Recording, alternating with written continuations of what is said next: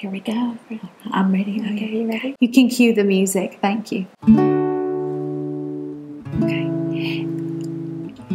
Hello and welcome back to The Way, the Tea, and the Life. As always, I'm your host, Tabitha. And I'm your host, Trinity.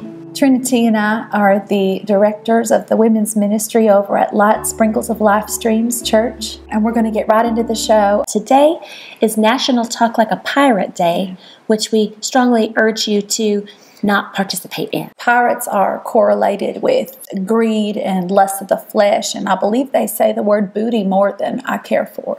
Instead, today we encourage you to talk like you're walking on water. Now let's get right into Is It a Sin? This is our most popular segment. And we can really help people because if you don't know if something is a sin, we will let you know if it is a sin. Microblading. Is microblading a sin? By microblading, it involves the permanent alteration of the hair above your eyes. That's your eyebrow.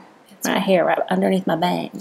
Ladies, this is far too close to a tattoo. I think it is a tattoo, so that's a sin. By getting microbladed, you're basically telling the Lord, no, I don't like the eyebrows you gave me. That's right. Our next question was cold brew. Cold brew is a very strong coffee. The beans are soaked for extended periods of time in lukewarm or cool or sometimes tepid room temperature, all the way up to cold water. Cold brew, to clarify, is a sin. Yes. Not because the actual beverage is a sin, but it's the association with other brews, like a microbrew, which is, I don't want to say it, but that's beer. That's alcohol. If there are small children in the room, I'm so sorry. And you know, they often come in artisanal glass jars that resemble the same sorts of jars that you might see moonshine carried around in. So now this next one's a real hot button issue, and that is the question of succulents. They're very popular right now. We see them all over the place.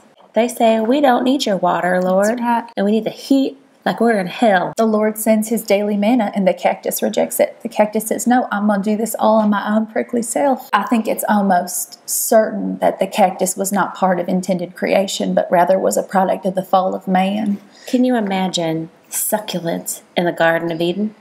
I cannot. Of course not. I'm just so sad about this too because, you know, I see a lot of succulents at, and that's the Hobby Lobby. Trinity was so upset about this. I walked in the other day, there were succulents all over the place. How nice. That's all we have today for you, ladies. We want to make sure you're following us on Instagram. Our handle is The Way, the Tea, and the Life. One of our fans on Twitter called us the TTs, which I thought was cute. So the TTs, I love that. Yeah. As always, I'm Tabitha and my co-host Trinity. And that's the tea.